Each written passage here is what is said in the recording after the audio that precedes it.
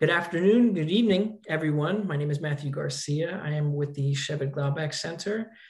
Very happy to be working with our colleagues at Broadridge today. We have great representation here from Broadridge to discuss with you all the topic of women in tech. So without further ado, I would like to hand it over to Emma Peck, our colleague and friend at Broadridge, so that she could talk about what is in store this evening. So Emma, please take it away. Okay, fantastic. Thank you so much, everyone, for joining us. I'll try and speak slow because it seems like some people might still be joining. But again, we are excited to be here. For anyone that doesn't know me, my name is Emma Peck. I lead our early career recruitment team at Broadridge. So welcome to our Women in Technology panel event. We are thrilled to be here this evening. And of course, thank you to the Career Services team and Mira. She, of course, spearheading this event. Throughout the course of this evening's session, you'll hear from three of our rockstar panelists who are all representing different areas of Broadridge technology. Before we begin our introductions, I'll just do a brief run through the agenda so you know what to expect and a little bit about who we are. So again, following my introduction, we'll go right into the panel event. Our Yeshiva alumni, Mira Shear, will be moderating the panel session. After the panel portion, we will definitely be making time for Q&A. So we hope that all of you will be, taking notes throughout the session if you have any follow-up questions that you want to ask, because we do want to keep it as interactive as possible. After our Q&A, I will jump back on and share a little bit about our career opportunities at Broadridge for anyone that might be interested. And of course, share a link to our career page and any of our different opportunities. At that point, the formal portion of the event will end, but we do have some alumni that are maybe planning on joining us, so we can keep the line open if anyone wants to do some networking there. So we hope that everyone will be able to stay on the line. So again, we are Broadridge. I'm sure a lot of you have heard about us. I spent a lot of the time, before I had this, at Yeshiva Career Fairs and then also doing virtual events. But for those of you who don't know us, we are a global fintech leader. So we are a financial technology company for anyone that's not familiar with the term of fintech, which means that we're really straddling both sides of the business, with our equal footings in technology and finance and business, which really makes us so unique and so fantastic because it does provide a lot of different opportunities for, early career people that are graduating, because we have so many different roles in different areas of the organization, which is really great to think about. So one of the biggest things about Broadridge, well, a lot of people you maybe haven't heard of us, sometimes will joke that we're the biggest company that you've never heard of. You have heard about our clients. We work with some of the biggest names in the game. About 98% of the banks and brokers work with Broadridge in one capacity or another. And a lot of our clients are going to be those larger banks and the mutual funds in the industry. So some of the bigger names out there. That's really how we like it. If we're doing our job well, you might not hear about us because that means that everything is running smoothly. The goal of Broadridge is really to help our clients, some of the names that I just mentioned, get ahead of any of the challenges in today's world in the financial services industry by helping provide them with different services and the technology to make their lives easier and to make their clients' lives easier in turn. So we are working with our clients on the back end, whether it's providing, the actual physical mailing and statements for their materials that they're sending to their shareholders, or maybe we're providing different tech services and different software for our clients. So really the idea is that we are helping them transform their business in all these different areas. And again, we're a global company. Our headquarters are in the tri-state area. However, we do have offices as far away as Hyderabad, India, and as close as in New York City. We've been running mostly virtual for this time being, but we are excited to kind of go back into a hybrid, return to work. It's also really important to note that, Broadridge actually, we stayed open during the pandemic. We were actually deemed an essential business, so we were able to continue to keep our business running and help serve our clients all across the nation and the globe, which was really important to us and something to keep in mind, when it comes to the Broadridge culture, because outside of just all the different great work that we're doing on the business side, it's important to keep that in mind as well. I always like to talk about internal mobility. That's something that's really important to me here at Broadridge. And I think it's something that you'll hear about, from many of our panelists, just about how important the culture is at Broadridge and how we really do emphasize, the importance of, making sure our employees are happy and fulfilled in their careers. For me personally, I love doing events like this. This is really, kind of where I get my energy. So again, excited to be here with all of you. So now I will just introduce all of our panelists for this evening. So we have Ghislaine Chen, our Vice President of Applications Development, speaking with us. Keely Dyack, Senior Director, Software Engineering, Michelle Manelli, Vice President of Quality Assurance, and Mira Shear, our Software Engineer. So thank you all, and now I'm going to turn it over to Mira. Thanks, Emma. So we are going to kick off the panel with a question to the audience, and you can just post it in the chat. Everyone's going to see your answers. But let's start with, what inspired you to seek out a tech-focused degree? And I'm going to give you options. A desire to innovate. B, a love for technology. C, a mentor or role model. Or D, a prospective career in technology. And I can repeat those options. So what inspired you to seek out a tech-focused degree? A desire to innovate. B, a love for technology. C, a mentor or role model. Or D, a prospective career in technology. We got an A with an exclamation point. That's an emphasis A. Desire to innovate. Also seeing a love for technology. You can see how those go hand in hand. Yeah, that's our answers. Either a love for technology or a desire to innovate. Oh, nope, I'm so sorry. We have a D, prospective career in technology. Great.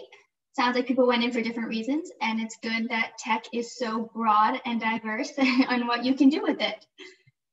So let's get started with, we're gonna ask our first question to Ghislaine. What was expected of you for your first job, and how did you transition from a college student to a professional? Great. Hi, everyone. I'm just glad to be here today and have you all participate. It's always great to see women, be excited about tech. So for me, what was expected of my first job? A background, prior to my first job after I graduated, the only work experience that I had was working like summer jobs. So I worked at coffee shops, or I actually worked at Blockbuster. I know, if you know what Blockbuster is prior to Netflix days. And so when I worked at my first job, it was actually a DataFile. DataFile was a small company before we got acquired. So I found that obviously work was very different than school, but for me, I actually enjoyed working a lot more than school, because that was when things became real. I remember, like in school assignments, it's not that I didn't take them seriously. Obviously, they're very important. But when you start working and you realize, oh my goodness, these are like real clients that I'm dealing with. This is data that can matter. If I'm off by the penny, it can make an impact to, grandma's bank account and all that, right? So I actually found that accountability was very important, and just naturally I cared a lot more. And I think that, one of the things that I'm sure all of you are very responsible is that being able to kind of handle dates and time management as you start to work is going to be one of those critical things. When you're first kind of working into the real world, it might feel kind of really big. There's a lot going on and all that, but don't be afraid to ask questions. I think this is the opportunity for you to kind of leverage a lot of the senior support that's going to be made available for you. Fortunately, when I first started working, actually, one of my first jobs was at Broadridge. So as I was saying, I worked for a company called DataFile. We got acquired by ADP that eventually spun up to Broadridge. So I've actually worked for like 3 different legal entities, but they've all been part of Broadridge. So anyway, going back, I find that learning the business is also really important. So if you want to be able to try and understand, what do your clients do? How do they use the application? You know, try to figure out the process. And then realizing those kind of things, being accountable, having a good relationship with your manager also really helps, because all too often, if you've been in software, you realize that dates sometimes will shift. And it's sometimes not really your fault, because as you start to unveil the cover of looking at code, you might realize, oh my goodness, it's a lot more complicated than it really is. What sometimes people will estimate will take maybe a couple of weeks will turn out to be like a 6-month project. And I think part of the process is actually being able to find those answers early on, especially when you're not experienced, and then bring in people that are senior to you that can kind of support, you know, and validate those thoughts that you might have. That's going to help you along. And as long as you kind of communicate that, you know, we can change dates. Sometimes it is difficult to kind of communicate that with clients, or sometimes we can add more resources to make sure that we still deliver on time. But I have found that that was one of the largest transition for me. I'm kind of working, you know, independently, where things mattered more based on, you know, just impacted only myself. But when I started working at Broadridge, things that I worked on impacted a lot more people. And for me, I found that really important. And, you know, I enjoyed that, like just being able to work on projects that were impactful to kind of real world people. Great, thank you, Ghislaine. We're gonna go over to Keely. How did you get started in tech? Thanks, Mira. I appreciate it. Actually, the funny thing is I went to college to be an accountant, and I loved numbers. I loved science. I loved absolutely everything about it. But okay, I'm going to date myself. I didn't really have exposure to anything computer-wise until I went to college. So probably about 2 years into my education, I started taking computer classes as electives, and I loved it. I instantly loved it. So I was very fortunate whenever I was in college that I had an internship. So that internship led me to learn more through on the job hands-on coding, and I just fell in love. So that was instantly where I wanted to be, was just doing the software engineering, going through and creating something out of just a bunch of words. So that was definitely one of the reasons why I got started in tech, was just exposure, and the love of just, you know, math and science in general, and having that opportunity to do that internship at it's actually at a company called US Steel. So it was a great opportunity for me, and they hired me full time after my internship. So definitely something that, one of the reasons why I had gone into technology. I was originally going to try to be a veterinarian, and that just, I got too emotionally attached to everything, so I just couldn't do it. Numbers and science, numbers and doing coding and things, that it just, I wasn't emotionally attached to the thing that it finalized in. So it was definitely, it was interesting. So you start off in one career when you start school, and then you totally shift. So that's how I started. Great, thank you. We're gonna go to Michelle.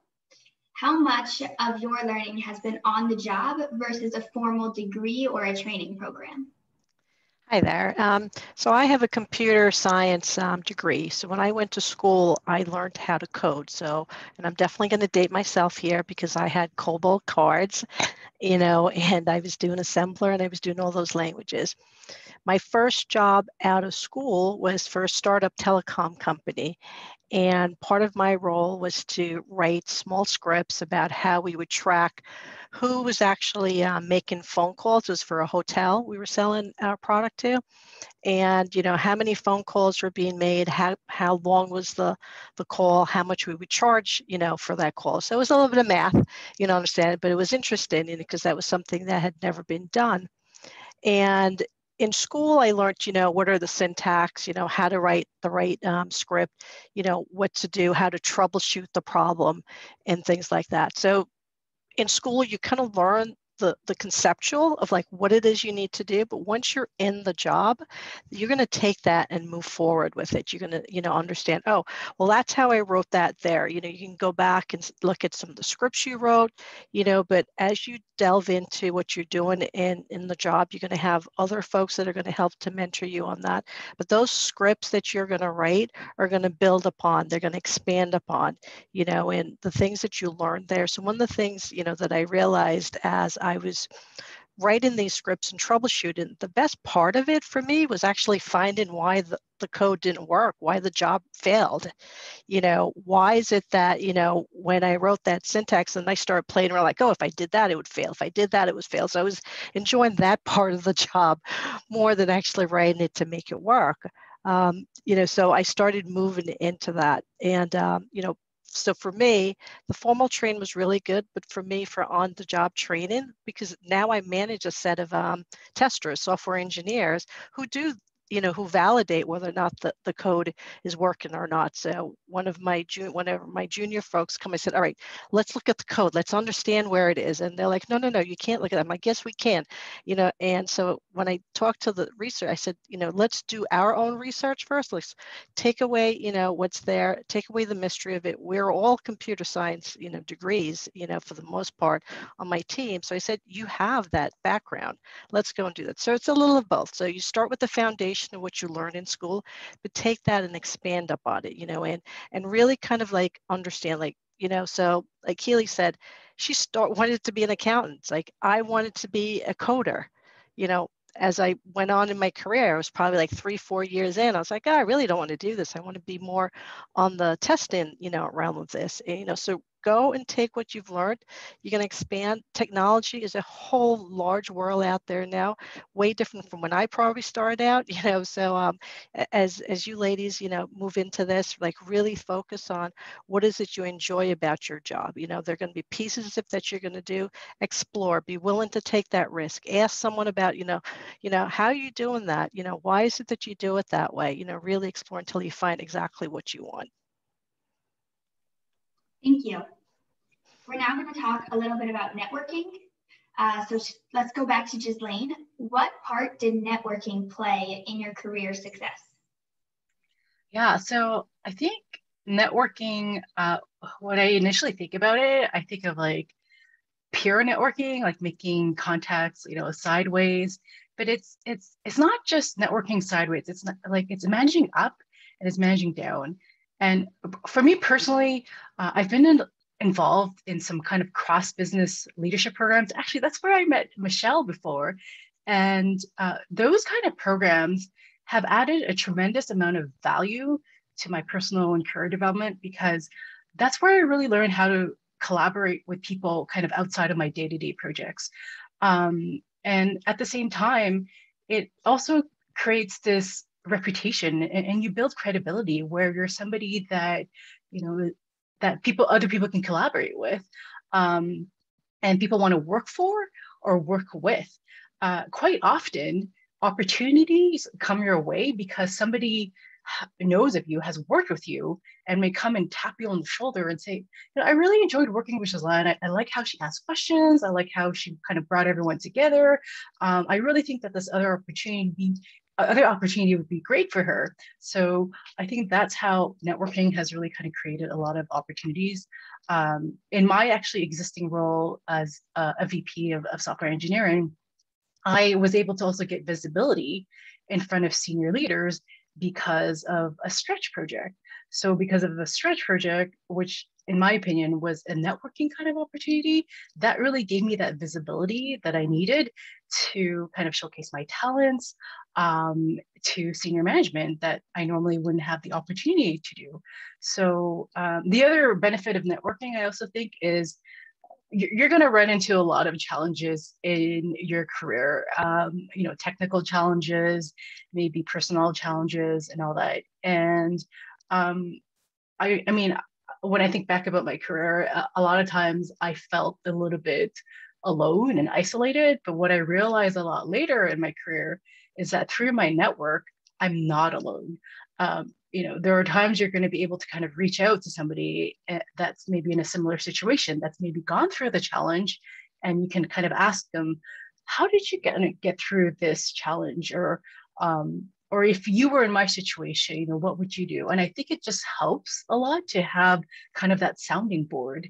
So, you know, networks are, you know, it doesn't have to be like grand, but I think that it really can help you a lot in your career. Thank you. That's actually how I met you, Ghislaine, through networking. Right. So we're going to ask Michelle the same question. What part did networking play in your career success? I think overall, you know, definitely a significant amount, you know, and I see, you know, a lot of folks here that I actually met through, you know, a lot of the networking and affinity groups that we have. When I first started out with my career, you know, and maybe folks wouldn't think that, but I'm an introvert. So, you know, when especially when you first started out working, you know, and you're the new person there, and you walk into a room, especially with technology, and you're really you look around and you're probably the only woman sitting at the table, you know, and you start to wonder, okay, you know, how do I get my voice, you know, heard? But, you know, as part of it, a lot of companies, and I know we do it here, you know, at Broadridge, is that as soon as we have a new hire, we actually pair our new hires up with a buddy, you know, or someone that they can go to. If you have that opportunity at any company, make sure you connect with them, you know, because usually those individuals are really the folks who are going to help you to navigate. Those are going to be whether they're coaches or your mentors, right? So as part of networking, you're going to find mentors, you're going to find coaches. So your mentors are the folks that you can talk to. You can say, you know, hey, you know, I'm having this problem. How do I do this? You know, who do I talk to? What do I navigate? You know, really connect with those. And then you're going to have your coaches, and your coaches could be your managers. It could be someone even, you know, in a different department, you know, so, and you're going to be able to, you know, kind of identify those over time. But for me, with networking and be able to identify who those could be. So when I first started out at Broadridge, I was assigned to someone, and I still talk to her today, you know, like whenever I have a question, I'm like, okay, you know, like I have this question, like, who do I talk to? And you know, she'll help me. We have affinity groups. We have our women leadership teams, you know, that I've met like wonderful people there. We've got, you know, some of the training and networking things that we're doing. Those are all opportunities for you to like, you know, network and really, you know, kind of like have that person that can, you know, that can help you, that you can pick up a phone call, you know, or text them or get that information. The other thing that's really important is if your manager does not schedule a regular one-on-one meeting with you, take the initiative and do that. You know, schedule that meeting with them, because that's also an opportunity for your manager to eventually become become your coach, because someone's going to advocate for you. And then look across your business unit, or is there someone in the business team, you know, that you interact with day in, day night, you know, over and over. Schedule a regular meeting with them. That's part of your networking, you know, and you're going to talk about a project, you're going to talk about different things, you know, because as a lot of like some of the other executive leaderships look across the organization, they're going to look to say, okay, I've spoken to this, you know, and like she's always have that answer. She always has that you know, that new idea, or she's always doing that. That's part of networking and how to do that. So, you know, it's very important. Sometimes, you know, as an introvert, like I had to learn that over time, but, you know, being part of that, I had a really great mentor, you know, and she really helped me, you know, when I first started out with my career, and she gave me a lot of these advice, you know, and I've taken it to all the companies that I've been at, and they try to do the same, you know, for the folks who work for me too. Thank you. Great, thank you. So for the last section of the panel questions, before we'll go into Q&A, we're going to talk specifically about women in technology. And we'll start with Keely. How do you balance your work and everyday life? Well, with the pandemic, it's definitely been a challenge because everybody's remote. So my office is in my basement. So I have 2 kids and just adopted a puppy last week, like everybody else in the pandemic, it feels like. So it is a little bit of a challenge. I will say that the time spent at work, you feel like it's more flexible, but you feel like you're spending more time with work. my team is phenomenal that I work with. So being available for them and being available for my family, and just to be able to actually now be actually able to do things outside of the house is definitely something that has been a challenge. But just some advice there is you have to know when to just walk away for a little bit, to keep time for yourself and to have personal time.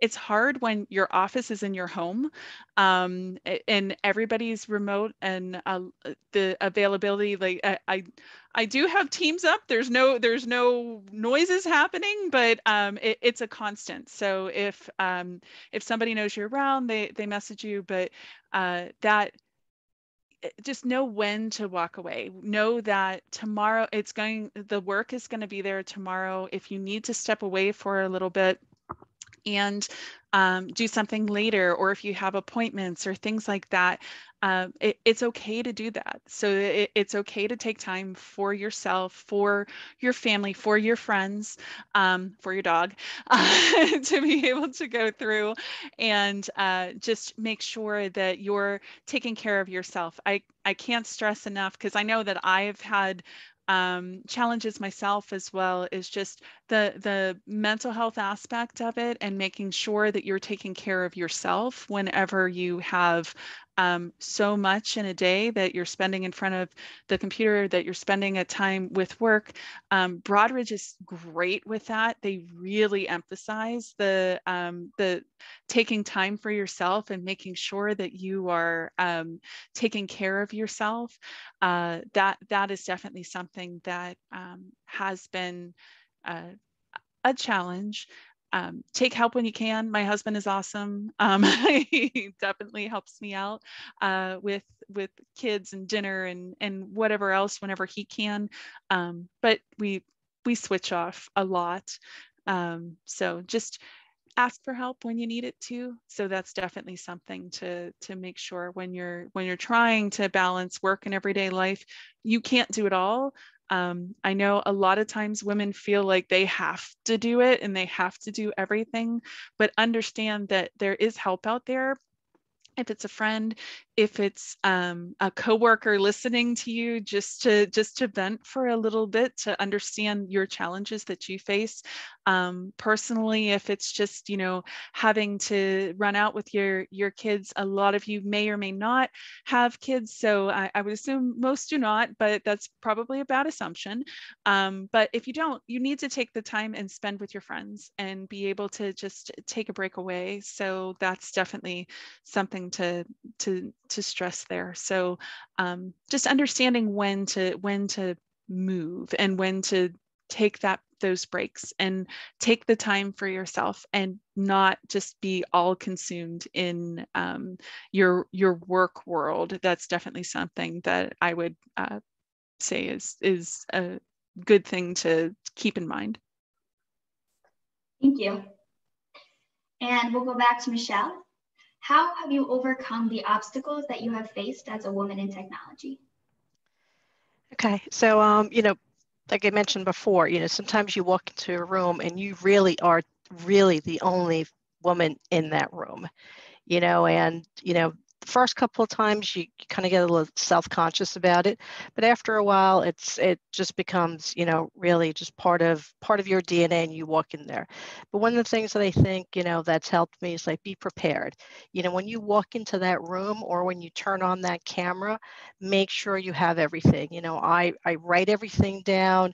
I ask myself questions that I think someone's going to ask, so I kind of get ready for those answers.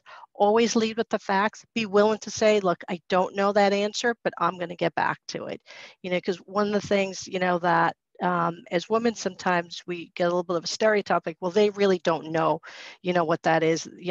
They're just there. But if you come in, with all your facts, be willing to speak up, raise your hand, ask a question, and say, I don't understand that, or I thought you said that the last time, and, try and get some clarification on that, because that becomes part of you being part of the conversation. You start getting engaged in the conversation, and everyone starts, talking to you. One of the things that I had from a mentor coach, person, he says, don't take it personally. If they ignore you, it's not that they're ignoring you because, you're there, or a woman. It just means like you're not speaking up, and he used to tell me, speak up, ask that question, lean in, be part of that conversation, walk in, say hello, don't just walk in and go sit at the back of the room, walk in and go sit at the table, and don't sit at the end of the table, sit up front of the table, so that they know who you are. And also accept credit when someone tells you you've done a good job. Say thank you. Like sometimes as women, we're like, okay, yeah, we know we did a good job. We don't but it's okay to celebrate that win and say thank you. There are a couple of times he used to send me, oh, you did a great job. I'm like, yeah, so-and-so. He's like, stop. He's like, that was you. You might have been leading the team, but, accept the credit, so those are some of the things, like be yourself, be who you are in front of your team, be who you are in front of, the others, and, just be yourself, and always lead with the facts, and be also okay to say, hey, I don't know this answer, but go find out and come back. When you come back with the answer, then it also shows that you've done your homework, you've done everything, you've prepared, to do this job. Great, thank you. We'll go back to Ghislaine.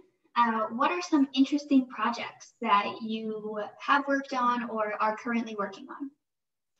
Sure. So I think one of the highlights of my career, which I kind of briefly mentioned before, was when I had the opportunity to work on the Stretch project. So I was able to put together like a business case to suggest how might we modernize our trading application. So if you're into investing, maybe you've heard of like the GameStop and the trading and all those applications out there. We have a trading platform within Broadridge. It's very reliable, really stable, but sometimes we need to kind of evaluate how to modernize it. So I was able to put together a business case, and that was actually the opportunity where I was able to be visible in front of senior leadership, and they saw my competencies, and then they gave me more opportunities. So I really enjoyed working on that and putting together, a solution where it made sense from a financial perspective and also from a technical perspective. So that was, a few years ago. The current project that I'm kind of working on right now, as Emma was talking about in the introduction, Broadridge is a really large organization. We're, a lot of what we do, actually, we acquire a lot of other businesses that we feel are a good fit into kind of our portfolio of products. So in the last couple of years, we acquired a big company in Canada. I'm actually from Canada. And with all of the different products that we have at Broadridge, I've been looking at how do I kind of integrate some of the different products and applications together. So that's been really interesting to look at it from a different lens, and looking at it from a big picture perspective, right? Like as a bank, you might have all these different platforms in the background that are running, a trading platform, a portfolio platform, maybe something that does taxes. And there are all these kind of disparate systems, in different places. And, maybe when you're revealing stuff, it's actually very complex. So what I'm trying to do is, how do I simplify, put together a proposal in terms of how do we put all of those products that we have at Broadridge into a solution that makes it into the best user experience. Because at the end of the day, it's the advisors, investment advisors, or it's the bankers or people in operations that are using our applications, like real people that are using these applications, and you want to make a positive experience for them. So it's been really interesting trying to learn all the different products and then make suggestions on like what would be the best fit in terms of future capability for the next gen. And sometimes it's a bit tough because I think there are some systems that have been around for a while, and then we're building also a lot of new applications, right? But you have to manage kind of like the risk, the upside, the benefits of building new, and all those things. So it's been interesting in trying to put that together. Great, thank you. Now we'll ask the same question to Keely. What are some interesting projects that you have worked on or are currently working on? Sure. One of the big ones that I had worked on early on in my career when I was a software engineer was an accounting system, surprisingly, since I went to school for accounting. But I had the opportunity to create an accounting system from the ground up. So I was able to work directly with the accounting department, create that system, maintain it, enhance it, and do everything with it. And that was several years of my life. But the cool thing about it, even though it's on a very old technology, it's on Power Builder, which I'm sure nobody's heard of. So, but it's a very old technology. But at the time, it was one of the, it was an upcoming technology. And what was cool about it, or what is cool about it, is it's still used today. So it's something that was self-sufficient, self-reliant, and it was built in a manner that there wasn't a lot of maintenance needed on it. So I still get random phone calls of people just saying, hey, you know, remember this in this system? And it's so weird that it was done, honestly, 20 years ago is when I created this system, and they're still using it. They still call me every once in a while for questions, but that system is being used by a large company. So it's pretty cool to know that it's still kind of hanging around out there. So that's the early days of my career. Now, kind of fast forward really into my Broadridge area, is I had the opportunity to to be a part of a project within our talent acceleration program. And the cool thing was it brings a bunch of different people together from different areas within the business, not just technology. You have different people from the business and whatnot that are working together. And I was very fortunate that I got to research a little bit about artificial intelligence and machine learning in the wealth management space. So that project was just really interesting for us to be able to go through and to provide suggestions on where to go, what we needed to do to move the project forward with a team. They're still going through, there's many articles that Broadridge has done, and there's a lot of AI conversations in the wealth management space, what we do for the user experience, the front end. So that's definitely something that was really interesting to get to be a part of, to provide suggestions, and to actually see some of that continue to move forward in the research that we had conducted. So definitely that was a pretty cool project, and I got exposure to a lot of people. So as was stated earlier, networking is a huge part of your career, and that really helped because now I know other areas within Broadridge and other people within Broadridge, and as actually one of the reasons why I'm part of this panel is having that opportunity to work with people and be connected with others through those programs that Broadridge offers. Great, thank you. So we are going to jump to Q&A after one more question. We want to keep plenty of time for Q&A, so just maybe 1 minute from everybody. We'll start with Michelle. But what advice would you give to women entering the tech field today?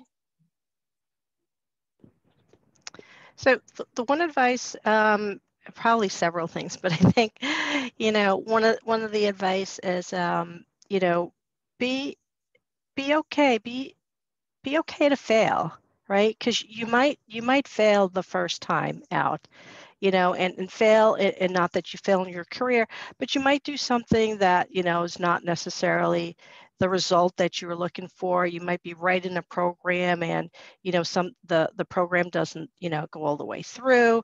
If you're on on like an AI, or, go into like cyber technology or something like that. Those are all different things, but it's okay. But the one thing to always learn and remember is that failure is not really a failure. It's an opportunity to learn. It's an opportunity to learn something else. It's an opportunity to understand how you're going to recover for that, and also be willing to ask for help. Everyone out there, the person right next to you is probably having the same doubt, the same question. It's okay to ask for help, and I can tell you, the minute you ask for help, there's so many people out there that are absolutely going to be like, oh, I want to help you. I want to help you. And that's how also you find your network, who's going to be your person, that person you can always reach out to. So it's okay to fail, but use that as a learning opportunity. Great, thank you. And Ghislaine, the same question. What advice would you give to women today entering the tech field? Yeah, so I would say like relationships matter. So it's back on the theme of networking, right? Because I think that, as it was kind of already discussed, it might feel like you're the only woman sometimes in the room, or you might be the only woman on the team. But chances are, there's other people that are feeling that way too. So somehow like find those other women in the organization and build relationships. I think it's just really helpful to have people that are kind of on your advisory board, is what I would call it, because maybe somebody, like, you just have challenges with people on your team and you want to find somebody that's unbiased.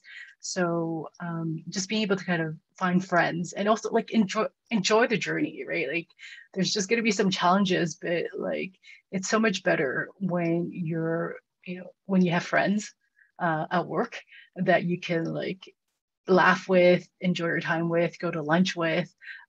It's just so much better when you're going to have relationships and that you can kind of look back on. Thank you. And last one, Keely, same question. What advice would you give to women entering the tech field today? I would definitely give the advice of make sure that you don't get overwhelmed, but do research whenever you're looking at things. Things are not going to be handed to you, man or woman, really, truly in that capacity. But I definitely sometimes I feel that women have to prove themselves a little bit more, that you are knowledgeable. I think Michelle had kind of said that a little bit earlier as well, that it's definitely, I think women often get underestimated in their ability to comprehend some of the concepts, especially in a technical role. So you don't have to try too hard, but you definitely just want to make sure that you're showing you can hold your ground with everybody, no matter who it is, no matter who is addressing you, but definitely come educated and prepared to conversations. That is definitely something that I would say, don't go in with an emotion, but go in with facts and understanding what the conversation is about. I have to use that same advice on myself. So I tend to be an emotional person. So it's definitely something that I try to calm my emotions whenever I'm in a conversation with others, so that they can see that I am well educated. I understand what the issue is at hand, and it can come with facts and be able to provide just a solution instead of just expecting something to be handed to me. Great, thank you. We would like to open up a Q&A for any student who wants to ask a question of our panelists. You can post it in the chat. You could unmute yourself, raise your hand if you really want to be daring, or you could also just message it to me and I will not say your name, and I will just ask your question. And if nobody has questions, I'm going to keep asking questions, but that's less interesting for the students. So we'll give a minute to see who's going to be really bold.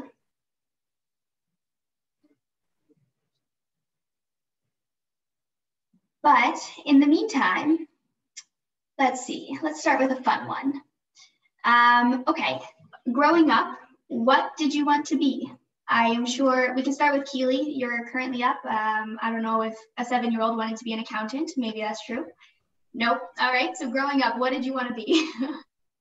I wanted to be a veterinarian from the beginning. So that was definitely, I loved animals, and I did an internship in high school at a vet, and we had to put a cat to sleep. And that was it for me. I could not deal with it. I just couldn't do it. And they said, you have to learn this part of the job too. And I said, no, I'm done. I'm good. Thanks.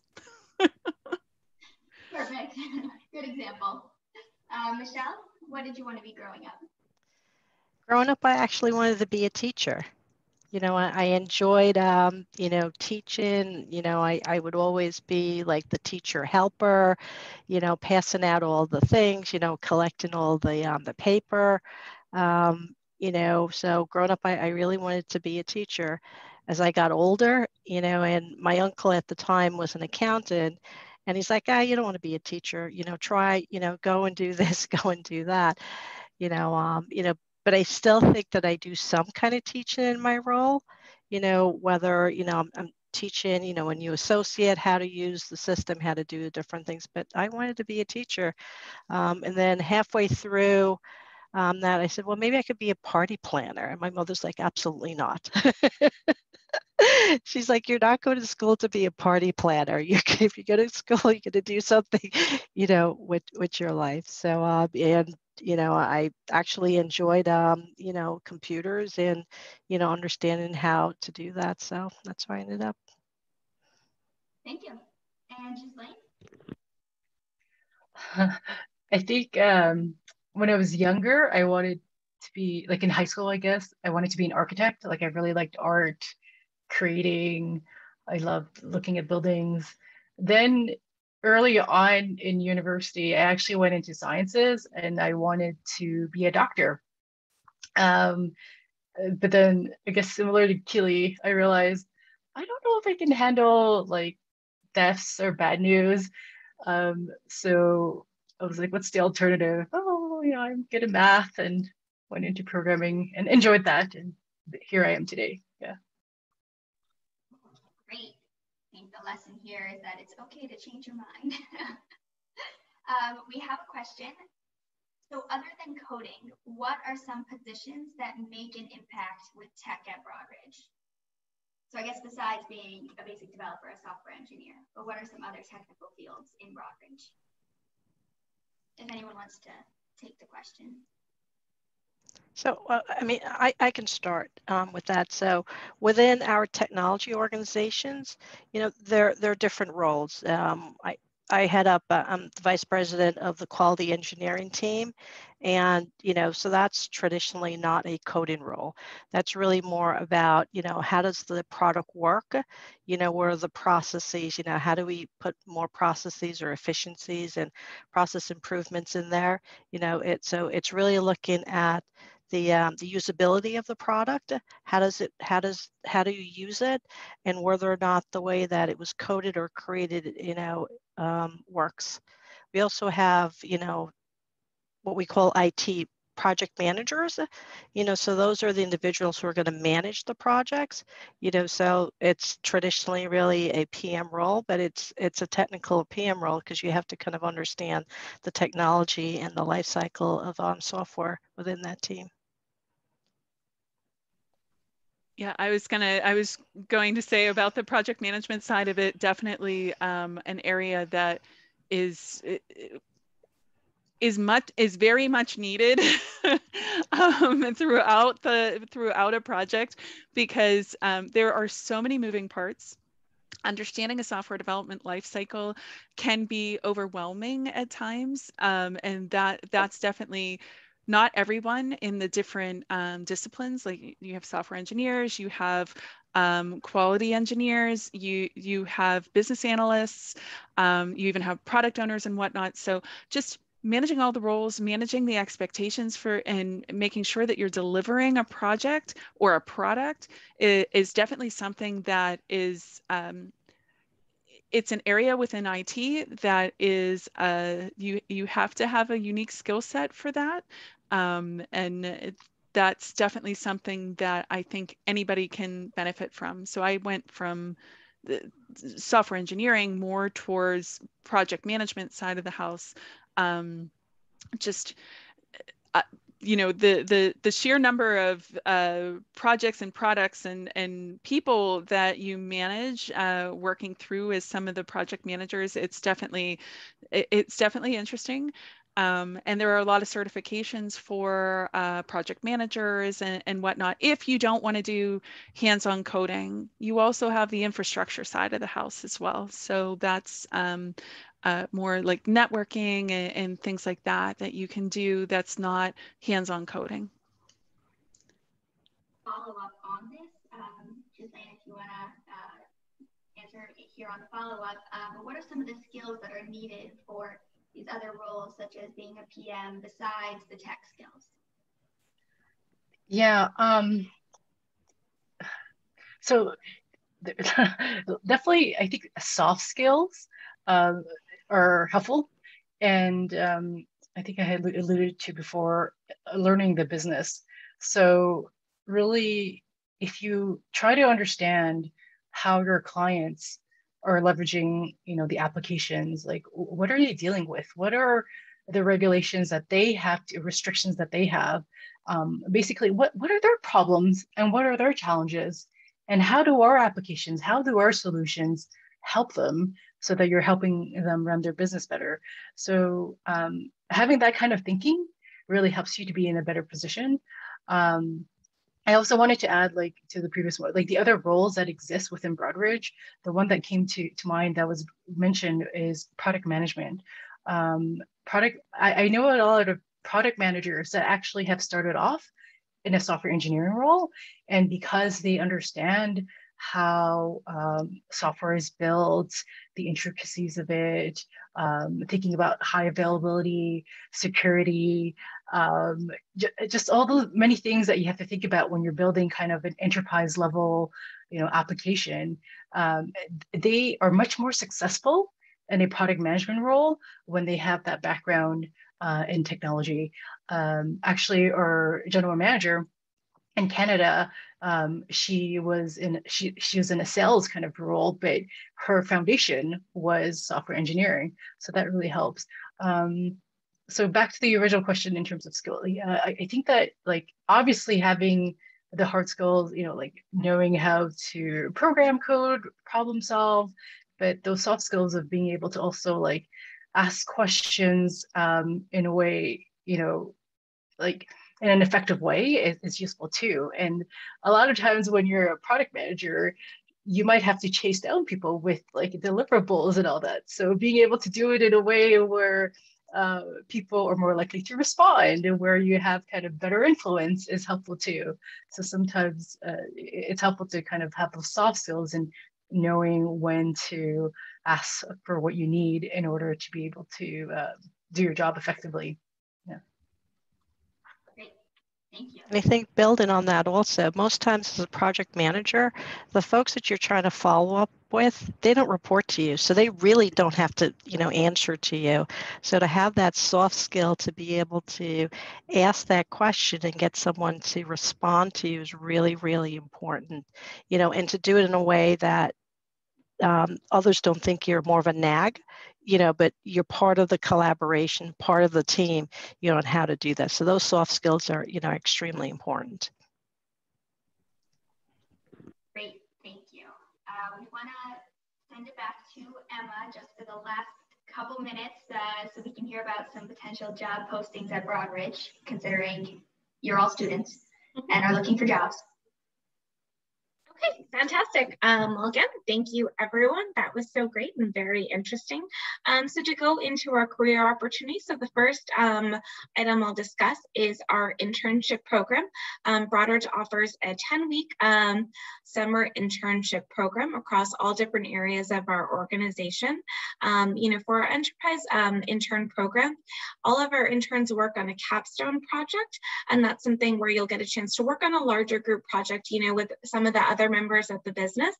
And these are on different kind of use cases or, business studies. We try and think of something that's kind of top of mind at the moment. Some examples from this past summer, we had a group that discussed cryptocurrency. Another group did something on cloud technology. Another group did wealth management and Gen Z and how they're investing. So for within our intern program and the different opportunities, we do have opportunities in technology, and these are in, kind of the traditional software development and coding. We also have opportunities, within quality engineering and some roles within project management and product. So a lot of the different areas that we kind of touched upon. The application is live now on our website, and the deadline is November 12th. I'm just going to post the link to that in the chat. And then, so again, that's for our intern program. So to be eligible for our intern program, it's open to sophomores and juniors. So as long as you're going back to school and you're in the fall. It is more competitive for sophomores, but it's definitely still available. We haven't made our official determination if we're going to be in person or virtual or potentially hybrid. We had a virtual program the past 2 summers, and it was great. It was kind of an equalizer in a way, so that decision is probably forthcoming in January.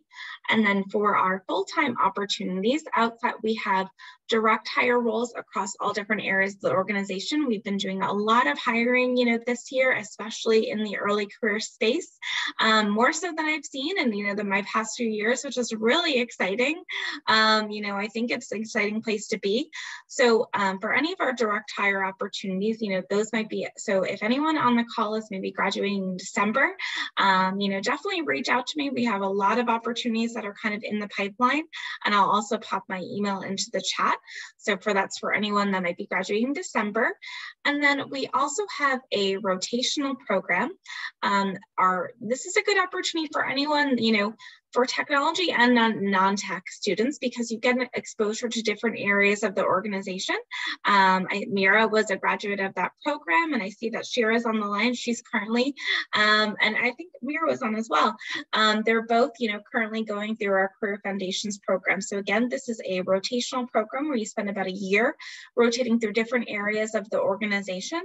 After that point, you will be placed into one of our different areas. So that could be in one of our technology areas or within some of our different business areas. So that's called our Career Foundations program. And then again, so that's a full-time opportunity. So I'm going to post the link to that into the chat as well. Emma, we got a quick question on if full-time positions are remote. So right now, for the Career Foundations program, they are all currently remote. However, I do anticipate that we'll kind of move into a hybrid approach. That's where Broadridge is really looking to be, and that will be after January.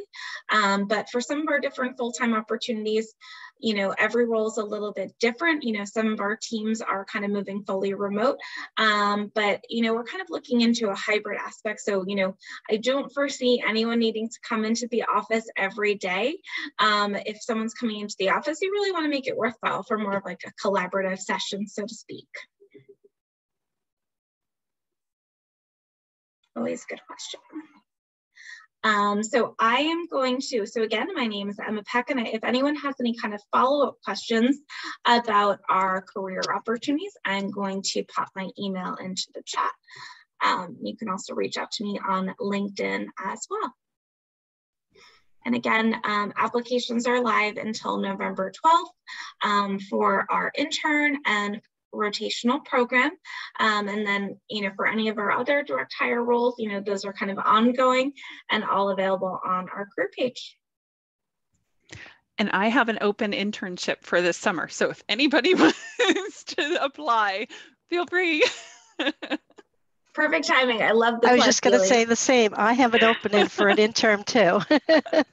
I was gonna say because I got a lot of recs in this morning. Yes. Michelle, so yes. Stuff. So look, if anyone, especially you could make a note if you're interested in working for Keely or Michelle. Yes. And all the panelists and myself and Emma, we're all on LinkedIn, and we've all agreed that you are welcome to LinkedIn, check out our profiles, see our career trajectories. Theirs is a lot longer than mine so far.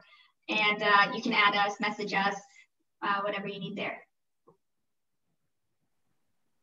We could thank all the panelists for your time. Thank you so much for answering all your questions and your advice. I think Shira, Kurland, Mira Montag, and I have all volunteered to stay on an extra 15 minutes if anyone wants to network with alumni.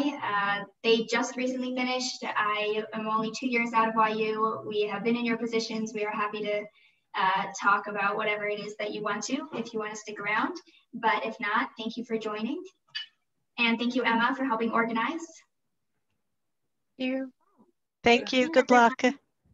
Okay, take care. Thank you.